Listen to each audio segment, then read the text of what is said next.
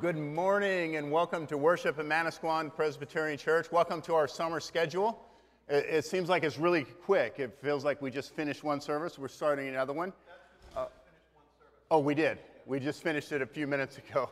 The sad part about it is I can't get out, and David and I can't get out and say hello to all of you. So make sure you say hello to us after the service.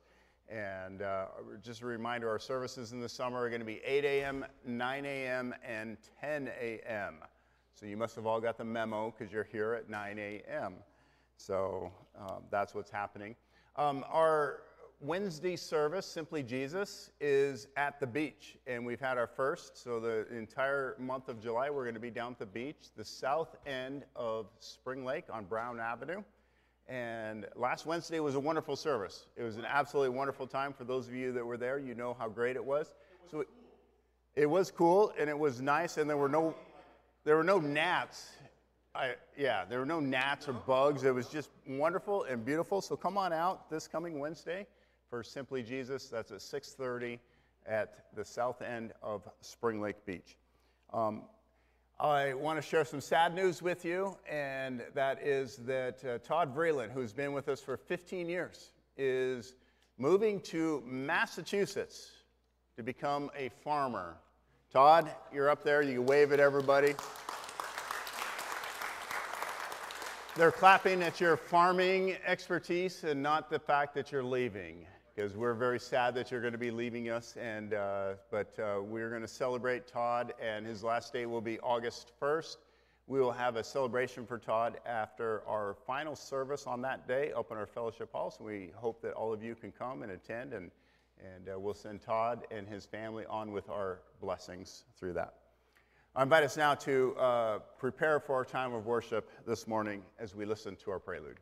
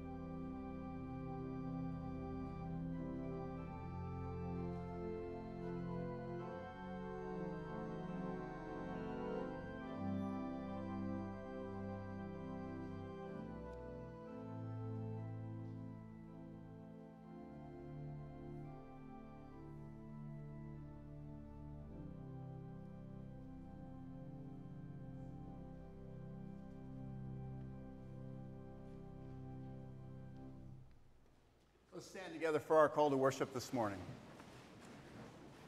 Our call to worship is a unison prayer, so we pray this along with me.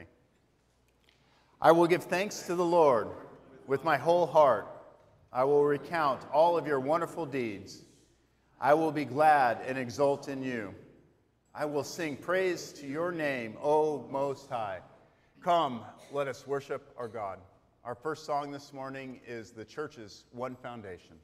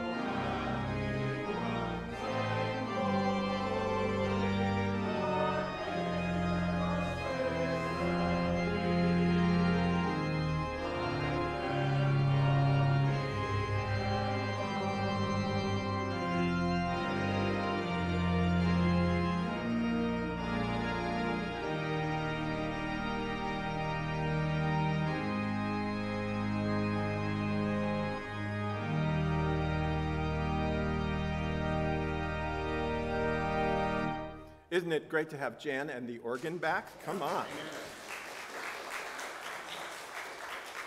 The Lord calls us to receive the forgiveness that he wants so much to give to us. And so let us together share our prayer of confession this morning as individuals and as the body of Christ. Together, let us pray. Most merciful God, we confess that we have sinned against you in thought, word, and deed, by what we have done and by what we have left undone. We have not loved you with our whole heart. We have not loved our neighbors as ourselves. We are truly sorry, and we humbly repent.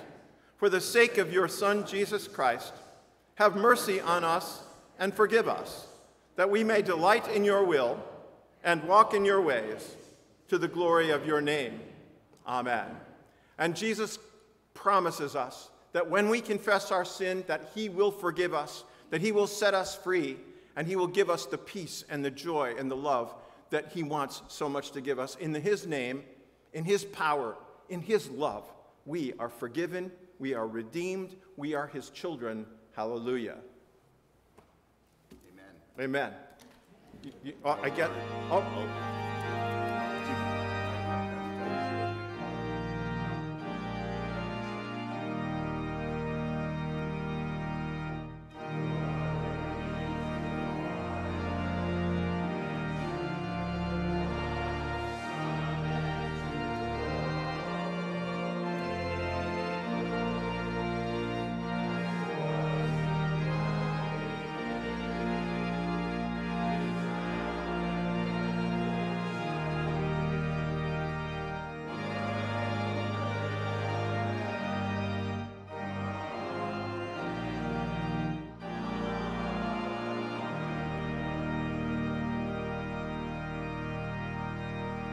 Amen. And I invite you to be seated.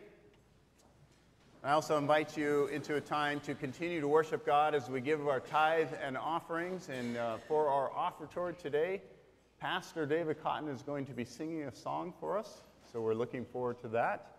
And let us worship God as we give back to him who has given us so much, especially life and new life in Jesus Christ, our Lord and Savior. One of the times that Joanne and I were out walking and enjoying nature, she took a photograph, to no one's surprise. My wife's a photographer. And it was a photograph of a bunch of sparrows in these tangled briars. And it was just all brown and gray. And I said, I need that. And I put it up in my office. And it was in my office from the day that it was developed until the day that I left. Because I love it that Jesus loves the sparrows of the world. Not the beautiful, brilliant red cardinals, and not even the birds in Panama, which my wife says God used a different box of crayons for those birds. But God loves the sparrows. And that's who I feel like I am, but God loves me. And so the song is, His Eye is on the Sparrow.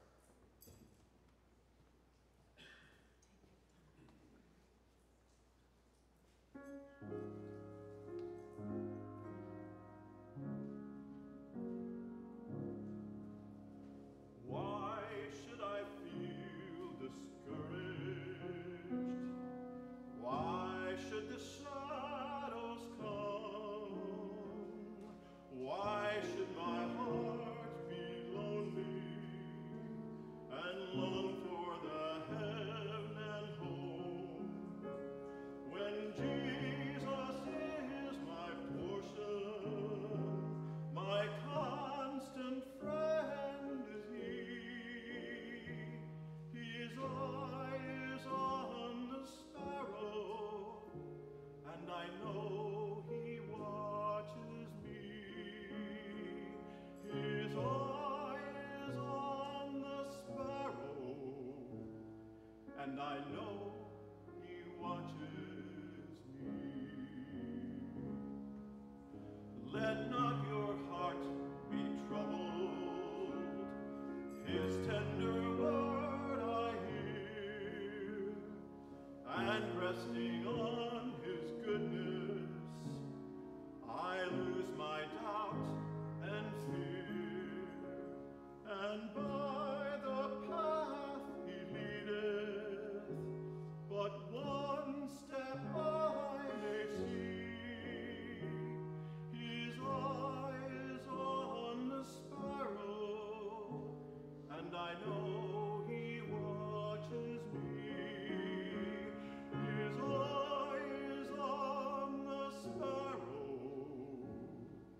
and I know He watches me.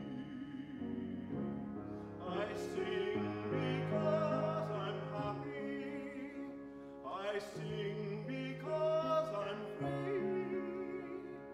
His eye is on the sparrow, and I know He watches me.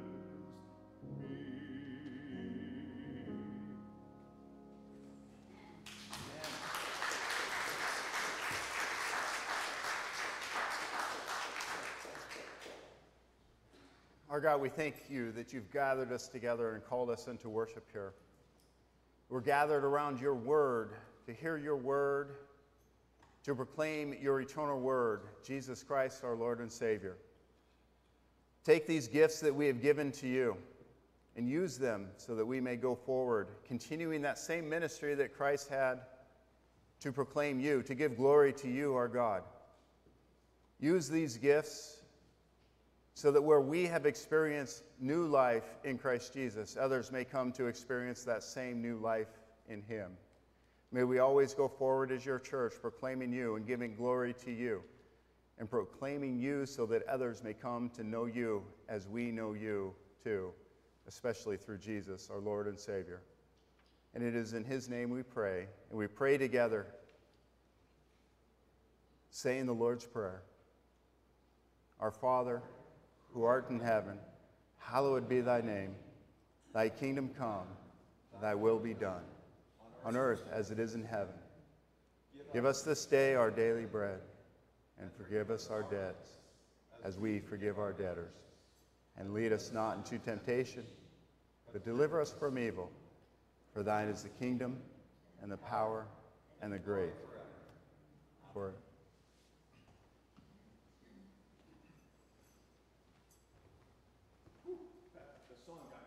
warmed up. Sorry about you guys in the front row. No. I love duct tape, and I am not afraid to admit it. In fact, I believe that with duct tape and WD-40, you can solve any problem.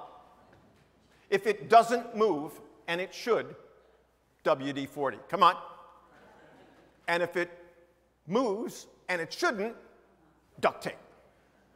My family makes fun of me about how much I like duct tape because I think it's kind of the solution for everything. I looked up all kinds of stuff. You know, one of the things, if you have really bad bleeding before you can get to the hospital, you can use duct tape to stop the bleeding. I mean, it's amazing stuff. And do you know that it comes in a bunch of different colors? It comes in a lot of colors, and you can use it for a lot of things. This is a duct tape prom dress. A duct tape prom dress. Now, why would any self-respecting young teenage girl make a dress out of duct tape? There's a $10,000 scholarship every year for the girl and the guy who make the best duct tape prom outfit and wear it to the prom. $10,000 scholarship. Do you like duct tape now? But they really stopped making fun of me and my family about that. They make fun of me about all kinds of other stuff, but they stopped making fun of me about duct tape when I told them that duct tape is standard equipment on the space shuttle. And on one occasion, it saved their mission, and on another occasion, it saved their lives. It saved their mission when one of them dropped a wrench onto the fender of the lunar rover and broke it off. And the soil, the ground on the moon is very gritty, like volcanic soil. You know, it's not soft, it's gritty, and they were concerned that if they drove the lunar rover, which stays there, and all of that dust was kicked up, it would get into the mechanisms and ruin the rover. And so they took a map. Remember those? Huh? If you don't, ask somebody my age, all right? They took maps and duct tape and fixed the fender and saved the mission. And on Apollo 13, 2 of their oxygen canisters went bad, and they didn't have enough oxygen left without scrubbing the air that they were breathing out and taking off the CO2. And so they MacGyvered together this contraption to filter the CO2 out of the air so that they could survive, because they did the math and they wouldn't have survived. And one of the major components of this contraption was duct tape. So, it's nothing to be laughed at. There's nothing better at holding things together than duct tape. Or is there? We watch those shows on TV. You know, he said he was innocent, but was he? Well, there's nothing better than duct tape, or is there? And yes, there is. And so I want to share that with you today. All right? So, hear the word of God. The Son is the image of the invisible God. We don't know what God looks like. God is spirit. God doesn't have a form, but God sent his Son. God came in a human body so that we could understand more about God. God already understands about us and still loves us, but we don't understand about God. So he's the image of the invisible God, the firstborn over all creation. For in him all things were created. How cool is that? In Jesus, everything was created. Things in heaven and on earth, visible and invisible, whether thrones or powers or rulers or authorities. It doesn't matter how important things people think they are and things think they are on this earth. They were all created by Jesus. All things have been created through him and for him. And here we go. He is before all things, and in him all things hold together. Jesus is the ultimate at holding things together, at bringing things together that are separated, and in keeping them together. People and relationships and everything that you can think of. Jesus is that great reconciler that brings things together. In Jesus, all things hold together. Is it any wonder that so much in our world is coming apart these days? Because Jesus is the one that holds it all together. We continue with the same scripture. And he is the head of the body, the church. He is the beginning and the firstborn from among the dead. He's the firstborn from among the dead. Then we follow. He's the first one to defeat death with his resurrection. And we get to celebrate and live in that victory and turn death, the sting and the pain of death, into the promise and just the hope and the joy of resurrection. So that in everything he might have the supremacy. For God was pleased to have all his fullness dwell in him. How cool is that? That God the Father said, everything that's in me is in him. And through him, to reconcile to himself all things. Through Jesus, to reconcile to himself everything. Whether things on earth or things in heaven, all of it, by making peace through his blood shed on the cross. Jesus is the great reconciler. And I thought, let me just kind of take a look at what the definitions of reconcile are. Because if Jesus is the great reconciler, the great bringing things together, let's see what reconcile means to us. And so I looked it up, and the very first definition was to restore a relationship. To reconcile is to bring two people, two groups, back together again when they've been separate. The next definition of reconcile is to cause to be in harmony, to be compatible, to work together, to be at peace with one another, to function together, to want to be together. And the third one, if you had to take accounting, or if you're an accountant, you know what reconciling two columns of figures is, right? You take the column over here, and you take the column over here, and you have to add what you need to add or subtract what you need to find where the discrepancies are and take care of those discrepancies so that those two columns match. And that's what Jesus does for us. He finds the places where there are errors and brings us together. Jesus is the great reconciler. And as followers of Jesus, he calls us to be reconciled to one another. He calls us to be reconcilers too. So how does he do that? If I want to be a reconciler and follow Jesus, if I want to bring things together and hold things together, and Jesus is the model for that, how did he do it? Well, there are a couple of ways. The first way was through sacrifice. Listen to what Paul says to the Romans. You see, at just the right time, when we were still powerless, Christ died for the ungodly. And then he kind of goes off a little bit on a tangent and says, well, you know, very rarely would anyone die for a righteous person, though for a good person someone might possibly dare to die. And then he gets back to the point again. But God demonstrates his own love for us in this: while we were still sinners, Christ died for us. The way of the world is to say, well, when you get your act together, when you clean things up, when you get it right, when everything is okay, then come back and we'll work it out. Not Jesus. That's not the Jesus way. Jesus died for me in my sins, not after I got my life together. He died for me as a sinner and you as a sinner. He didn't wait for us to get it right. He made it right. He came first. His sacrifice made it possible for us to come back together to him, back together with God. Jesus reconciles us to God through his death on the cross. Have you seen the diagram where there's this big chasm like the Grand Canyon, and there's the holy God over here, and there's humans in their sinfulness and humanness? And the only thing that connects them, the only thing that reconciles them, the only thing that brings them together is Jesus stretching out his arms on the cross and bringing us back together, being the bridge from us in our humanness and sinfulness to God in God's holiness. That's how Jesus reconciles us to God. And that's why Jesus asks us to be reconcilers for one another. Through sacrifice first. We have to be willing to make the move, to make the sacrifice, not to wait for the sacrifice from somebody else or something else. Number two, Jesus reconciles through service. Jesus called them together. Take a look up here for a minute. The disciples were guys.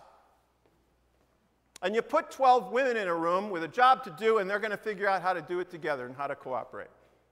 Put 12 guys in a room, and the first thing we're going to do is decide who's number 1 through 12.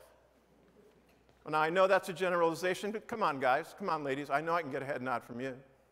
Because we love to compete, and we love to know who's first. And the disciples are walking along, talking about who's going to be the greatest, who's going to be 1 through 12. And they stop for the evening, and Jesus calls them together, and he says, what are you guys talking about back there? And they all looked at their sandals, because they knew that that's not what he would say. And so he calls them together and said, you know that the rulers of the Gentiles lord it over them, and their high officials exercise authority over them, because they had the Romans in their country, and nothing was more hierarchical than the Roman structure, and nothing was more, you just obey the person above you, whatever he says to do, you do it. So they had that pattern, and he says, that's what they do. Not so with you. I'm sure he pointed his finger at them. My mother was a great finger pointer. She was about 5 foot nothing, all right? But she had a great finger, all right? And you feared the finger from my mom, because then it was really important, and you were in trouble if you didn't do it. And I'm sure he pointed his finger and said, not so with you. Instead, whoever wants to become great among you must be your servant. And whoever wants to be first must be your slave. Just as the Son of Man did not come to be served, but to serve and give his life as a ransom for many. Jesus says, I didn't come to have you serve me, to be the Lord and master and bow down and do what I say because I said so, that's why.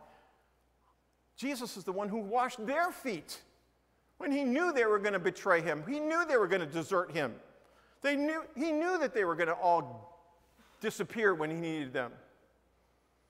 But he served them. The last shall be first. I'm always the troublemaker at Ocean Grove. I'm a trustee for the moment. We had this donor dinner yesterday, and I went to it and did my part as a trustee, and they had table games at the tables, and then they said pick one person from each table, and they had 2 of those blow-up things, and they had skee ball and axe throwing. Not real axes. Don't ever get near me with anything that's sharp, because, And so I was the one who had to represent our table for the axe throwing. I say had to because no one else would do it. And so, and they added up the scores of the 2 things, and the table with the highest score was going to get a prize. And so I went up to the person who runs the thing, and the person who runs the thing is someone that nobody messes with, except me. And I said, why don't we do this the Jesus way?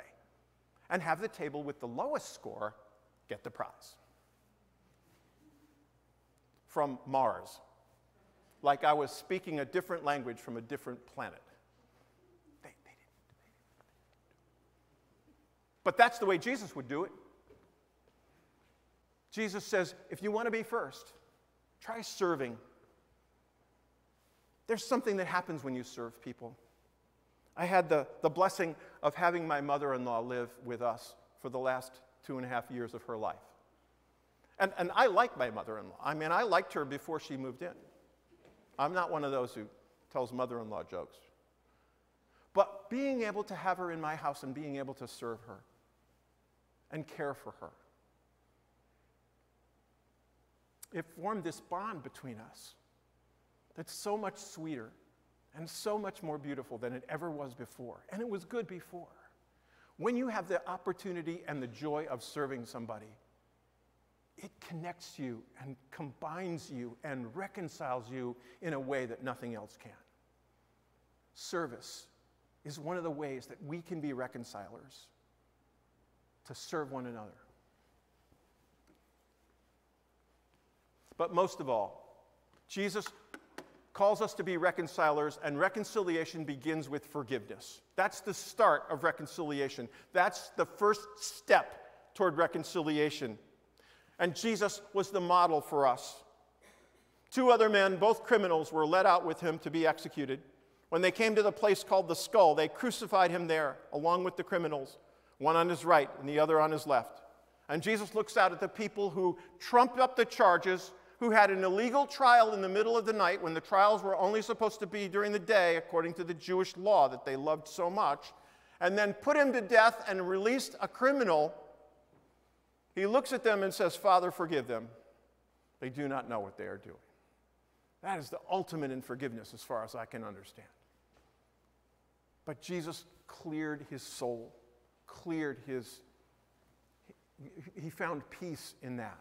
And he set an example for us that there's nothing beyond his forgiveness, so there should be nothing beyond ours. Reconciliation begins with forgiveness. So look up here for a second. In the Jewish faith, religious Jews in the first century, there was nothing, absolutely nothing more important than at least once a year going to the temple and presenting a sacrifice at the altar so that your sins could be forgiven. It was the one thing that you had to do in order to be right with Yahweh. Except Jesus says, you know what? There's something equally, if not more important than that. I wanted to give you that context because I want you to know what a bombshell this was, and we don't understand it unless we understand the context, okay? So there's the one thing that's most important to be a good Jew, and Jesus says this. If you're offering your gift at the altar, and there you remember that your brother or sister has something against you, not you have something against them, but they have something against you, leave your gift there in front of the altar. And everybody's saying, what? Leave your gift? That's the most important thing you can do. You have to be right vertically with God. And Jesus says, no, leave your gift and first go and be reconciled to them, and then come and offer your gift. So Jesus takes a vertical faith and makes it horizontal too. Jesus takes the vertical part of the cross and adds the horizontal and says, you know what's equally, if not more important than being right with God? You know what God wants from you and me and all of us? To be right with one another. To do that first. Forgiveness comes first. I think forgiveness is the start of reconciliation. But I think, unfortunately, forgiveness is one of the most misunderstood tenets of Christianity because it's gotten popularized. It's gotten Psychology Today-ized. All right? Everybody's on TV talking about forgiveness, and they don't have any Christian fundamental background. So I want to talk to you about what forgiveness is in the eyes of Jesus, what it is and what it isn't. First of all, forgiveness is one way. You don't wait for the other person to say, I'm sorry. You don't wait for the other party to say, I was wrong. You don't wait for them to ask for forgiveness. You do it one way. One way. I don't like to do too much Greek lesson with you, but I think it's important and instructive in this area because the Greek word that we translate as forgiveness, in its immediate, literal sense, means to leave it behind. If you went home and realized that you left your cell phone here on the pew, it's that word. It says, just leave it behind. Just let it go. Leave it back there. It was back there. Don't take it with you. Don't put that load on your heart and your soul and your life and your relationships and your peace and your joy and your love. Don't load it down with stuff that was back there. Leave it back there. And my understanding of forgiveness is that it starts when we realize and accept that we can't change the past. Wouldn't you love to change the past? I'd love to change some stuff that I did and some stuff that I didn't. But for a good part of my life, I wanted to change my dad. It just wasn't good between us. He wasn't the dad that I wanted. He wasn't the dad that I needed. And it was a little more complicated because he wasn't my biological dad, which is a piece of it, like it or not. But then at some point, God knocked me upside the head with the heavenly 2x4 that he uses to get my attention and said, you know, you can't change that. You can love him for who he is and what he is. You can understand that he did the best he could with the tools he had. And you can move forward, or you can stay in that place of resentment and anger. And it opened the door. You know what happened within a year after I did the whole forgiveness thing with my dad? Jesus said, now you can become a minister. Because I was carrying all that stuff and expecting him to be something he could be and being holier than him and thou and holier than Jesus because Jesus forgave him. It means leaving that hurt behind, and it means stop trying to change the past. Forgiveness is something that we do to unburden ourselves, to open ourselves up to the love and the joy and the peace and everything that Jesus wants to give us that gets all stopped up because we won't forgive. Forgiveness is the one way. What is forgiveness not?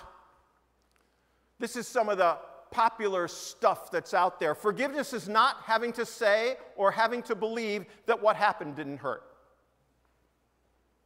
You don't ever have to get to a point where you say, well, I guess that was okay. No, it wasn't okay, but it was then, and this is now. Yes, it did hurt, but I'm leaving it behind. Yes, it did happen. It happened the way I thought it happened. It happened the way I experienced it happening. And I don't have to pretend, and I don't have to tell lies to myself and to everybody else and say that it was okay. All I have to do is leave it behind and let it be back there. And forgiveness is not putting yourself in a position to be hurt again. And that's some of the popular stuff that's out there. That if you forgive someone, you have to put yourself back in connection with them, and no, you don't. It means to leave it behind, but it doesn't mean to go backwards. Amen? Head nod? All right? I want everybody to understand that. Forgiveness. It's the start of reconciliation. So reconciliation's the goal. But sometimes reconciliation is not possible. Because look up here. Forgiveness is you moving one way, right? Reconciliation is this. Both parties moving. Both parties coming to the middle. Both parties saying, I'm sorry. Both people wanting to come together. That may not be possible. And God does not call us to do the impossible, but God calls us to do what we can do, inasmuch as it depends on you, the Scripture said. Be at peace with everyone. What depends on us? The one-way move. Sometimes the other move doesn't ever happen. But what can we do? Well, our calling is to follow Jesus and to forgive first, to be the first one to forgive, not to wait for the other, and to welcome the healing and the comfort and the peace of soul, mind, and heart set free by the love of the Savior, and to keep praying for reconciliation. I'm still praying for reconciliation with a member of my family of origin. It's not working. It hasn't worked yet, but I'm still praying for it. And I've done the forgiveness things that I need to do. But don't think that because you don't achieve reconciliation that you've done something wrong. You've done what God calls you to do. But our blessing is being reconciled to God through the sacrifice and the service and the forgiveness of Jesus. Remember, Jesus has done it first. He's loved us. He's sacrificed for us. He's served us. He's forgiven us. And he calls us to do the same.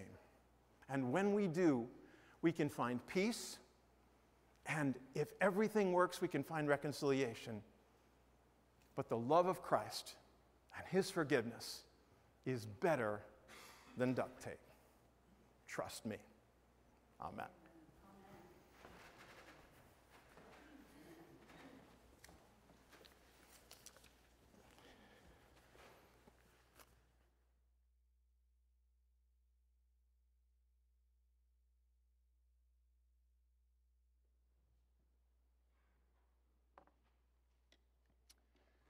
I invite you to join me in prayer. Our Heavenly Father, we give you thanks for this day. We give you thanks for the word that we've gathered around that Pastor David has preached. We give you thanks for the word of life. May we take this word into our hearts now and take it out into the world where we put it into practice. Our God, we thank you for all of the many celebrations in life.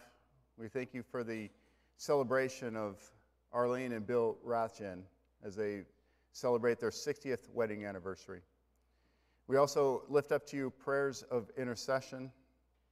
We pray that you be with the family of Doug Anderson, of John Belding, of Bill Geib, Grayson Frith. We pray that you be with Donald Thompson. Be with all these that we have named and all those that are unnamed. Our God, we lift up to you in our prayers those that you've placed in our hearts, and silently we pray for them together right now.